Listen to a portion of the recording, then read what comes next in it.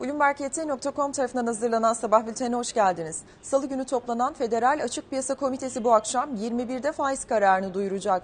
Kararın ardından Fed Başkanı Jerome Powell basın toplantısı düzenleyecek. Faizi sıfıra yakın seviyede tutmasına kesin gözle bakılan Fed'in varlık alım programında azaltma bu yılın sonlarında başlaması sinyalini vermesi bekleniyor. Evergrande borsaya yaptığı açıklamada 23 Eylül'de vadesi dolan faiz ödemesi için yuan cinsinden tahvil sahipleriyle anlaşmaya varıldığını duyurdu. Fakat ne kadar faizin ödeneceği ya da ödemenin ne zaman yapılacağı konusunda bilgi vermedi.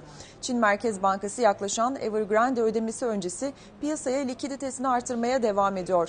Banka finansal sisteme ters repo anlaşmalarıyla 120 milyar yuan kısa vadeli likidite sürdü. Evergrande açıklaması ve Çin Merkez Bankası'nın nakit operasyonuyla Asya'da kayıplar ılımlı seviyede kalırken Fed öncesi ABD vadeleri hafif hareketler sergiliyor. Dolar TL, Fed ve TCMB öncesi 8.62'den işlem görüyor. Altının onsu hafif yükselişte 1777 dolardan alıcı buluyor.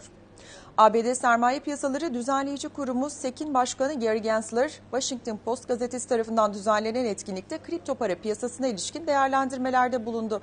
Kripto para birimlerini son derece spekülatif bir varlık sınıfı olarak tanımlayan Gensler, yatırımcıların ve tüketicilerin korunması gerektiğini vurgulayarak 5 veya 6 bin özel para birimi için uzun vadeli bir uygulanabilirlik olduğunu düşünmüyorum dedi.